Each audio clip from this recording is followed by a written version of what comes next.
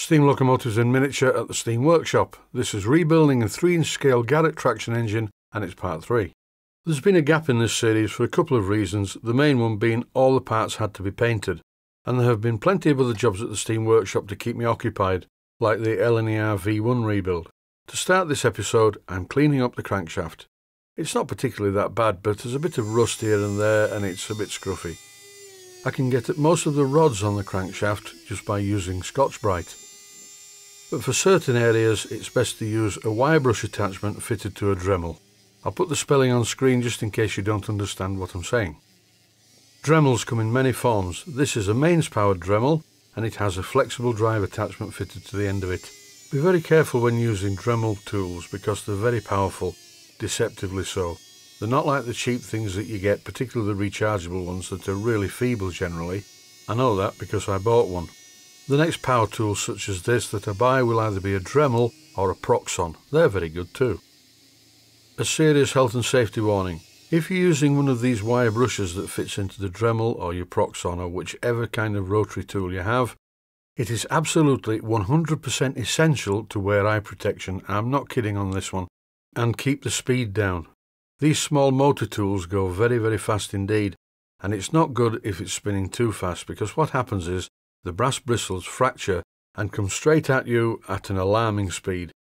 Hitting you in the face is bad enough, you can feel them pinging off your forehead. So maybe a full face visor is a good idea, because without eye protection it could be a very easy way to get a nice guide dog to keep you company. These wire brushes don't last long either. They're not there for the duration. In no time at all, the bristles start to disappear. I'm sorry to go on about this, but it really is a serious health and safety warning. Anyway, that's the doom and gloom over with, and in the meantime, I've been cleaning up the crankshaft and it's looking good. It's a case of use the wire brush, then use the Scotch-Brite, and then back to the wire brush until I get it fairly clean. The red part is not an issue, that needs painting, but I'm not going to paint that until the crankshaft is fully assembled on the engine. If I paint it now, it's just going to get chipped and will need painting again anyway. On the bench next to me is a very familiar engine. It's a 14XX. And I'm going to show you it in a minute, I'm just leading up to this. This was badly damaged when the shipper dropped the crate, I mentioned this in a previous video. But the young man who was at the Steam Workshop for a very short while started to reassemble the engine. Can you spot the not so deliberate mistake? Back to the Garrett tractor, and I'm oiling the bearings. It's very important before assembling any main bearings or any moving parts on a machine to always apply a good coating of oil to the bearings prior to assembly. Today's been a funny sort of a day. I'm reassembling this Garrett tractor or Garrett traction engine, and I must confess traction engines are quite new to me. Over the years I've done quite a lot of work on miniature railway steam engines, and I've done quite a lot of work on stationary engines, but not on a traction engine. But to quote a cliche, it's not rocket science. So I'm sure I'll get there in the end. What I'm currently doing is fitting the bearing top caps. Previously I've already profiled these, so I know they're going to fit okay, and they're not too tight and not too slack. And to avoid damaging the paint on these very visible items, they haven't been painted. I will paint these parts green when I paint the flywheel balance weights red.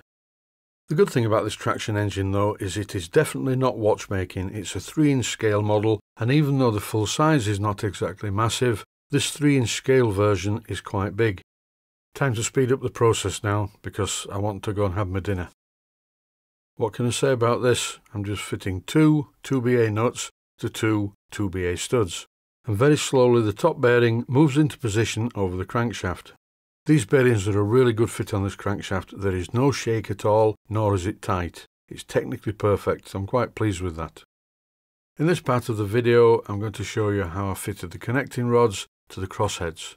Unfortunately, the valve fork is in the way on this shot, but if you look beyond the valve fork, you can see what's happening. I'm fitting both of the gudgeon pins through the crossheads, through the connecting rods and out the other side.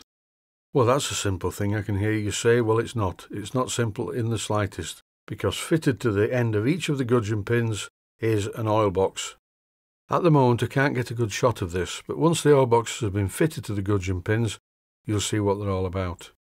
Fitting the gudgeon pin itself was fairly tricky, and that's where my pair of surgical forceps come in very useful.